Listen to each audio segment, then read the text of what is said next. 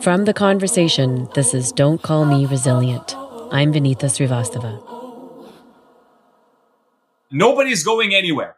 So we need to really imagine this life, social and political life on this land beyond the Euro-American colonial ideology of which Zionism is a part. 75 years ago, on May 15th, Palestinians were driven off their land to create the State of Israel in what Palestinians refer to as the Nakba. In Arabic, Nakba means catastrophe. About 750,000 people were violently forced from their homes that day. And in the decades after, tens of thousands of others were murdered and displaced. Recently, the United Nations passed a resolution to commemorate that day of catastrophe on May 15th. Today, this General Assembly will finally acknowledge the historical injustice that befall the Palestinian people, adopting a resolution that decides to commemorate in this General Assembly Hall the 75th anniversary of the Nakba. Our people deserve recognition of their plight, justice for the victims, reparation for their loss, and fulfillment of their rights. Why has the UN resolved to acknowledge this history now? Could it be tied to the recent surge in violence in the region? And does the recognition impact anything? Does it change how the conflict is viewed by Western powers, like Canada and the United States, who actually voted against the UN resolution? Joining me today to help unpack the meanings behind this resolution is Muhannad Ayyash, professor of sociology at Mount Royal University in Calgary. He specializes in settler colonial studies and Palestinian social movements. Thank you so much for taking the time for this discussion today, Muhannad. Thank you so much for having me. I really appreciate it. What did you think when you first heard about the UN's General Assembly passing of this resolution to commemorate the Nakba? My first reaction, of course, is to welcome it. Any time that the narrative of Palestinian dispossession is platformed, it's a welcome change because it is so rare for Palestinians to be able to talk about their experiences of expulsion and displacement openly and honestly in an international arena. As a Palestinian yourself, how did you feel about it? It's a welcome change. But as a Palestinian, you also immediately come to the question of, well, what does that change? That's inevitably the question that haunts all Palestinians. What is going to be done about our predicaments here and about our suffering? Are we closer to our aspirations for freedom and human and political rights? This decision does not, in fact, change things on the ground for us in the immediate term. And I really here want to contextualize why it is that Palestinians will feel that way. The committee that drove this recent decision was created in 1975 by the UN General Assembly. It expresses, and I quote here, its grave concern that no progress has been achieved towards A, the exercise by the Palestinian people of its inalienable rights in Palestine, including the right to self-determination without external interference and the right to national independence and sovereignty. In point B, the exercise by Palestinians of their inalienable right to return to their homes and property from which they have been displaced and uprooted. Let me go back to the first two words. Yeah. It expresses grave concern that no progress has been achieved. In 1975, it was already a grave situation in 1975. Things are so much worse now in 2023. 50 years have gone by since 1975, approximately, and you're saying things have actually gotten worse.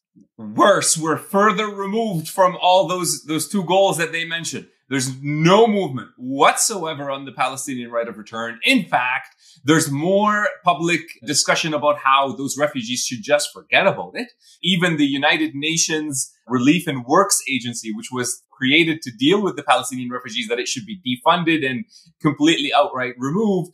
Netanyahu himself is saying these things. So we're even further removed from that right to return of the Palestinians. And there's even less chance of a Palestinian statehood and sovereignty. Given what you're saying, which is that things have gotten worse in the 50 years, and that this committee has made these statements in 1975, why do you think this UN resolution is happening now? I presume that it's out of desperation that there's so little being done and talked about that they thought, well, we need to commemorate this event in order to get people to acknowledge the existence of Palestinians and their inalienable rights and the fact of their history and suffering. So you don't think that it has anything to do with recent push by Israeli settlement policies, which have potentially led to an increase in violence? And there's also been reports of large Palestinian resistance movements, especially from youth. Absolutely. So if you read their report, which they presented at the United Nations General Assembly before this decision was voted on, you'll see that they lay out a whole bunch of context issues that led to their call. Expansion of settlement is a huge one. The blockade, I would call it the siege of the Gaza Strip, they mention that. How Israel designated 6 Palestinian NGOs as terrorist organizations, quote unquote. They name that. They do also name the increase in settler violence. They name the increase in Israeli forces violence committed against the Palestinians, which has intensified over the last few years. There's no doubt about that. The numbers show that. They mention the murder of Shireen Abu Akleh, how Israel is preventing Palestinians from their right to worship at Al-Aqsa.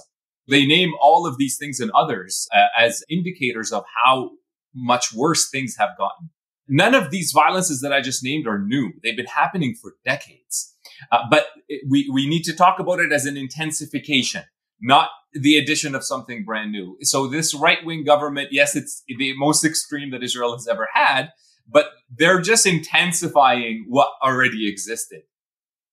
30 states voted against this resolution, including Canada, the US, the UK, Germany. Let's talk about that a little and why you think that is the case. This comes as no surprise. The countries that you just listed, they're all North American and Western European countries. I'm sure there's a few other countries from other regions sprinkled in, but that's usually who always provides diplomatic cover to the Israeli state. And the reason is simple. The United States is an imperial power, and it has an imperial hegemonic bloc in which Canada plays a role and is a part of, and so is Israel. I go back always to that quote from Biden in the 1980s when he said in Congress in his speech, if Israel didn't exist, we would have to invent it. And what he's referring to is that Israel serves American imperial interests. They prefer, of course, the term strategic interests, but it's imperial interests in the region. The Zionist project, in fact, allied itself with the British Empire. And without the British Empire, there would be no Israel. Connection between the British Empire and the Zionist movement was that it would enable a Jewish state in that region would enable the British Empire to advance its own imperial interests. After the collapse of the British Empire, the Americans took over that role slowly.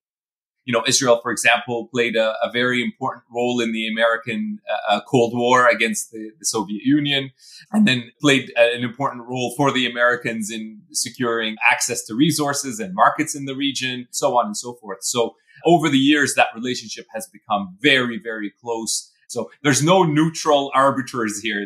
The U.S. is an active participant in the dispossession and colonization of Palestinians and colonization of Palestine.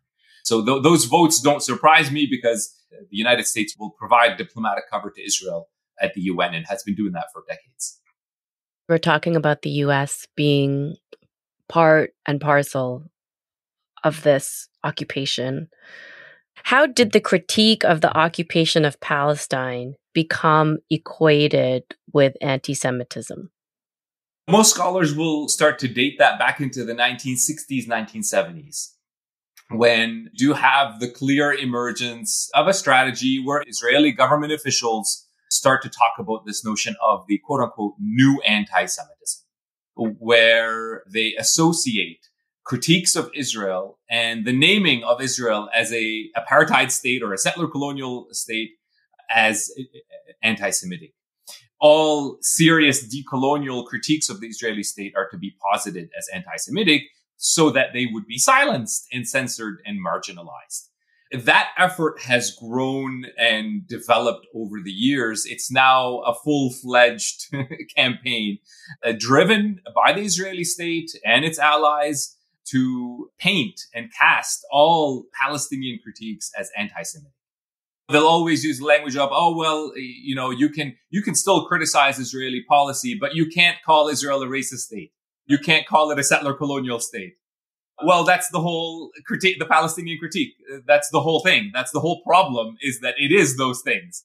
They didn't resist the Zionist movement because it was Jewish. They resisted it because it was expelling them from their lands, displacing them, taking rights away, killing them, and so on. That's the core of the problem.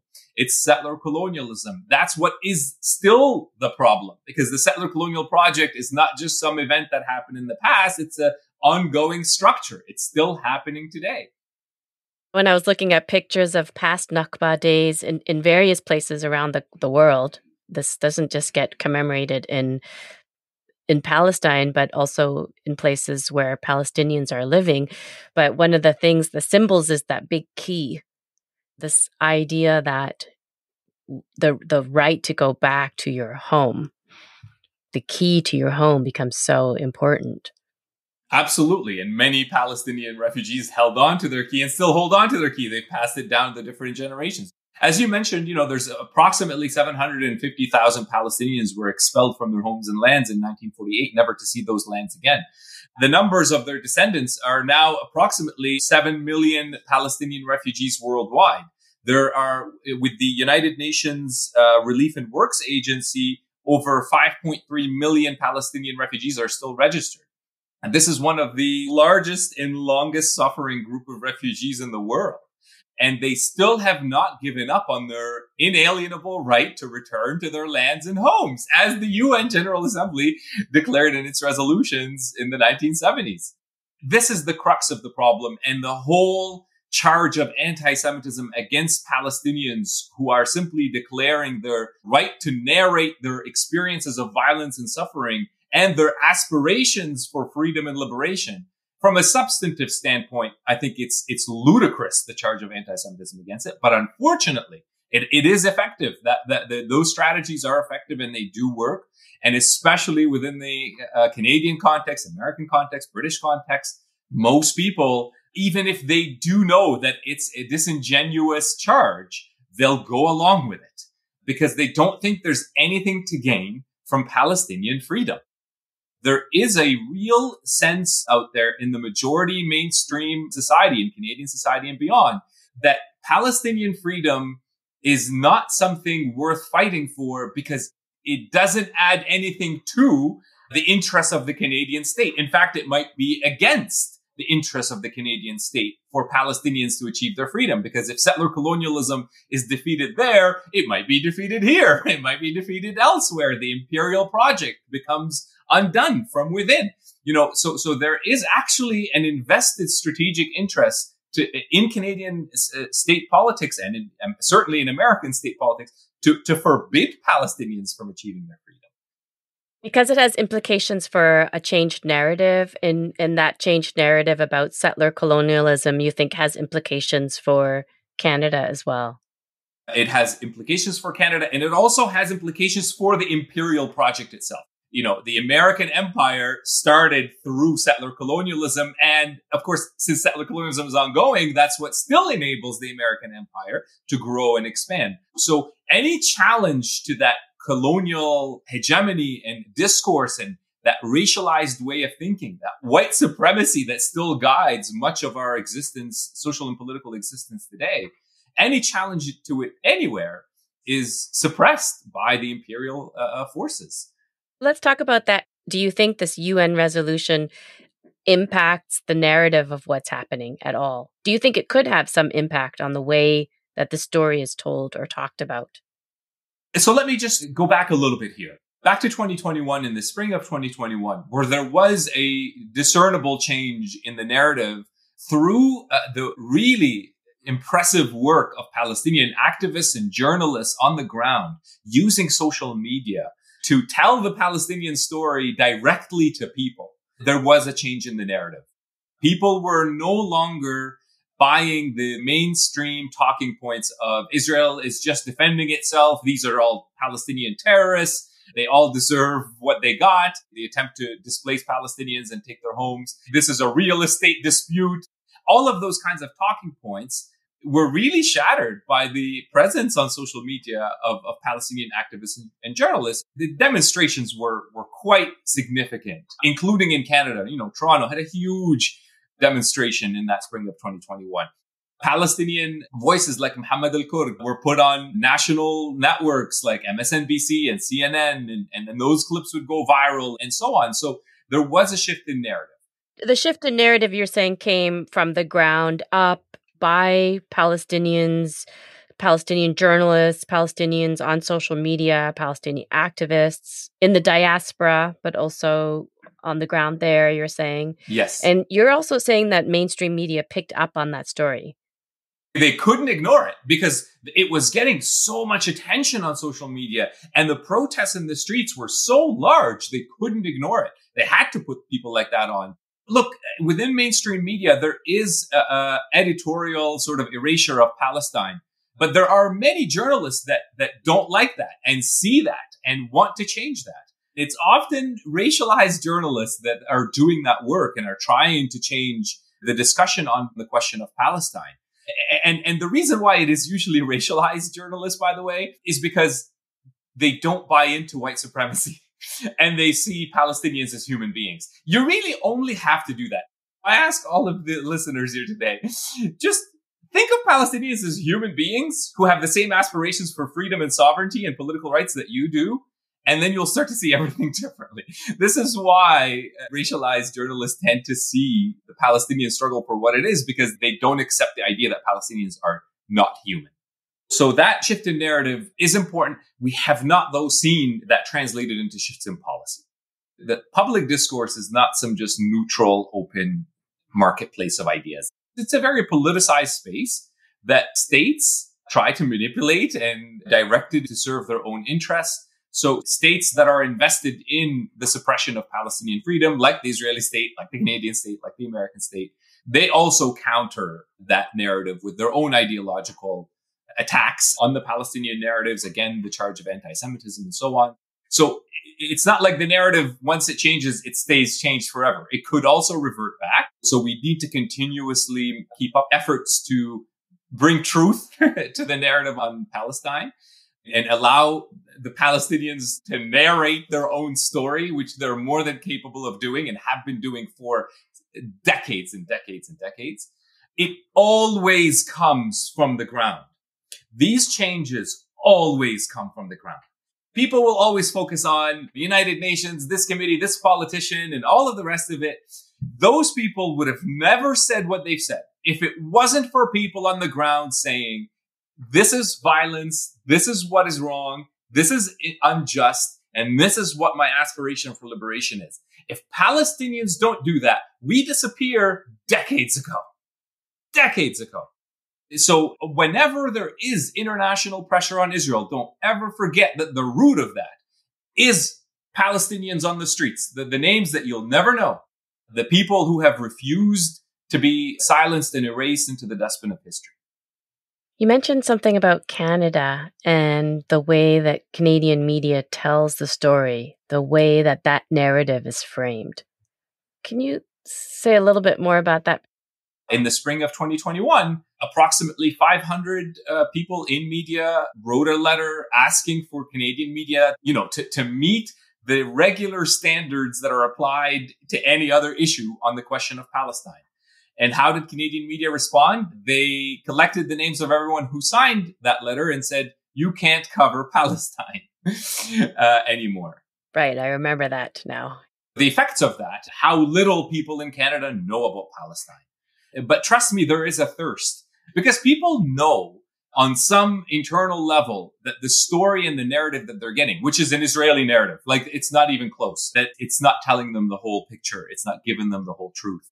So there's a long way to go here in Canada on that issue. And Canadian media will sometimes put on a Palestinian that will talk about their story of suffering, but they never present the Palestinian paradigm that explains why Palestinians are suffering and what their aspirations for freedom looks like. I know what some media will say is like, well, we put on an interview with a person whose home was demolished, but you painted them as just an individual suffering some mishap. You barely named Israel as the culprit of the violence that this person is experiencing. You never used the framing of settler colonialism. So that paradigm is what is erased. To try and counter that erasure just for a moment, you mentioned the paradigm and how this ideally should be framed objectively. The 75-year conflict, more than 75 years, is often framed as this kind of equal conflict. So could you, for someone who's brand new, let's say, to this issue and wondering, what does all of this mean? I've been reading Canadian media my whole life. How should I be framing this issue? Can I ask you to try and give us a summary of that? For thousands of years, this land has been populated by Palestinians and people who identified in different ways throughout this long ancient history. And people of different faiths, Muslims, Christians, Jews, and other smaller faiths. So they've been living there forever. So this land was already always populated and inhabited by people. Within Europe, of course, there was the horrendous structure of anti-Semitism, which is also a structure of violence, not just one event. It's not just the Holocaust. It's the pogroms. They had taxes. It's discrimination, expulsion from homes, horrendous violence. And the Zionist movement decided that it was no longer possible for Jews to live in Europe because of that they were never going to be welcome in Europe. Like that they were just never going to be accepted as Europeans, even though they are Europeans. They're just as German as the next German, or as French as the next French, and Polish, and so on. They decided that the only solution to that problem is the creation of a Jewish state populated by a Jewish majority. And they considered a few pieces of the earth to build that state. But they always understood, because they were European, that this was going to be part of the European colonial project. So places that they considered were already under the control of European colonial power in South America and in Africa, and of course in the Middle East. So eventually they settled on Palestine because of the long connection to Judaism and so on. Eventually, they allied with the British Empire to help them create this Jewish state. I understand the impetus for wanting to leave Europe, but the whole problem was that this land was already inhabited. Palestinians had been living there, have identified themselves as Palestinians, have called this place Palestine for thousands of years. It was their land. They lived on it. They cultivated it. They lived across the whole territory. And the Zionist movement knew this. They knew it was populated. They told people it was a land without a people for a people without a land, but they knew that was BS. And we can see it in the thinking of early Zionists that they understood that the only solution was to expel the Palestinians. Expel the Palestinians and replace them with European Jewish settlers. That's the whole problem. That's why it's settler colonialism. That's why it's a racialized project, because it replicated European colonial imaginary and racialized thinking in Palestine. And they liken themselves, by the way, to the American settler colonialism. And they liken the Palestinians, the indigenous peoples across North America who were letting the land go to waste, and that this advanced civilization needs to come and take its place to make the desert bloom and all the rest of that nonsense. And they even borrowed legal techniques from them. They replicated most, if not the majority of the British Empire's violences. That's what continues to this day. That this Zionist project is a continuation of the colonial European project, which thought of itself as advancing civilization and modernity to the land of the backward Orient and the racialized other who deserves to be dominated, expelled, removed, killed, because they lack the civilizational status of white European civilization, whatever that means. On the level of structural violence, there are so many structural violences that Israel commits. The apartheid wall, the besiegement of Gaza, which is brutality is beyond our comprehension, really, that has been ongoing for decades. The checkpoints, the economic de-development of the Palestinian economies that leads to immense hardships, arrests, the pain of imprisonments on the families, the psychological violence that Palestinians experience as a result of these structural violence, the home demolitions, the threat of home demolitions, the list goes on and on. So you're going with these immense structural violence that you can't even quantify in numbers because they're so large. Asymmetrical warfare or conflict. We're talking about a big, powerful state with a very well-funded and strong military with nuclear capabilities, unleashing those structural violences and subjective violences against a stateless people. Once you start seeing it that way, you'll see that the Palestinian struggle is a struggle for decolonization and against the Euro-American raciology or racial forms of thinking. And there are alternatives. Oh, let's talk about those alternatives then, because I think it's really important to think about back to the UN resolution, because we started off there. And we want to talk about, this has happened. It's identified Nakba as something to be recognized, to be commemorated. And you're saying, well, okay, so how do we build on this and what needs to happen? This is when we get into some tricky territory when we talked about the two-state solution, because the report and the UN still stands by the idea of a two-state solution. The problem with that is Israel doesn't want it. And the reality on the ground has become such that it is very difficult to implement a two-state solution where the Palestinian state would actually be a real state. The Israeli government, by the way, has never agreed to full Palestinian sovereign statehood. And practically speaking, that looks impossible to me right now. The Gaza Strip is separated from the West Bank, from East Jerusalem. The West Bank itself and East Jerusalem are separated. There's fragmentation within the West Bank to a very high degree. But there are alternatives. Palestinian scholars, Israeli scholars, and other scholars who are interested in justice and decolonization have looked at the one-state solution. And there are varying models that you can adopt within that one-state solution, whether it's a confederal state, a binational state. There is a rich discourse out there that one can engage with to get a better understanding of what an alternative solution might be. There are, of course, other scholars who argue for a no-state solution, scholars who are opposed to the state structure itself, that argue that a different mode of social and political organization is needed. Me, myself, I lean towards a concept that I'm still developing and it's under review in my book, but a notion of decolonial sovereignties. It would shift us the discussion a little bit away from the state structure and focus on the, I think, more important question of sovereignty. And I understand sovereignty here not in the Euro-American sense of sovereignty, but in the sense of a intimate relationship that people form with the land, like their basic understanding of what is my relationship to the land and what is my relationship to other people. To me, that kind of discussion, which is very substantive and exists in all human societies, is what the word sovereignty really means for me. And I think if we shift our attention to that, then we can actually come up with some really, I would say, transformative, revolutionary ways of reimagining what life will look like on this land for both Palestinians and Israelis. Nobody's going anywhere. So we need to really imagine this life, social and political life on this land beyond the Euro-American colonial ideology of which Zionism is a part. And we need to rethink some fundamental questions about our relationship to the land and our relationship to each other and what that means. There are no shortage of alternatives and people thinking about alternatives. They haven't reached the mainstream. That's the issue. But that doesn't mean that people can't go and dig them out and find them out and engage themselves and bring the pressure on politicians and these institutions to make the necessary changes. Because the track that we are on can only lead to one place.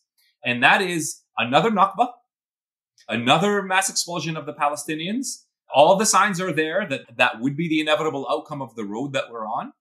But that won't end the story, because we already saw what those 7 million Palestinian refugees are doing. They're not giving up. What do you think another Nakba that those Palestinians would give up? Never. And that story will only continue on until there's more violence, more death and destruction, more expulsion. At what point do we say we need to get off this path? I mean, I think the point is many years ago, but let's start it at least now. And by the way, those alternatives are not just purely imaginative and theoretical. You can find examples of that in the long history of Palestinian resistance. There are concrete examples where you can follow these alternative ways of envisioning social and political life.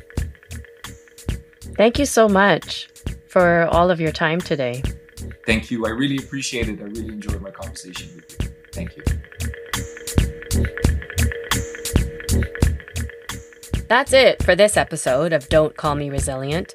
Thank you to Professor Muhannad Ayyash for taking the time to discuss the Nakba. There was a lot to take in during this convo, and if you'd like to know more, I've dropped some of the resources into the show notes, as well as some other further reading from theconversation.com. If you want to have a conversation with me about what you heard, reach out. I'm on Twitter at WriteVinita. That's WriteVinita. And tag our producers at ConversationCA so they can join in. Use the hashtag #Don'tCallMeResilient. If you like what you heard today, great news, because we'll be back next week. In the meantime, consider sharing this pod with a friend or family member, or drop a review on the podcast app that you use. And if you haven't done this already, please give us a follow on whatever podcast app you're using. It means you won't miss an episode. Finally, if you have ideas about news stories that you would love to hear us cover, we'd especially like to hear from you. Email us at dcmr@theconversation.com. Don't Call Me Resilient is a production of The Conversation Canada. This podcast was produced in partnership with the Journalism Innovation Lab. The lab is funded by the Social Sciences and Humanities Research Council of Canada.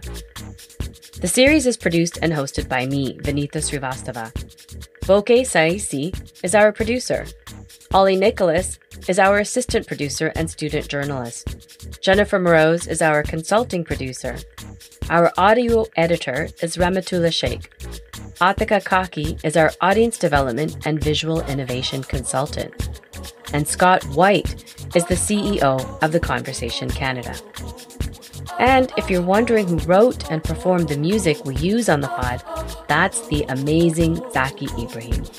The track is called Something in the Water. Maybe they find something in the water.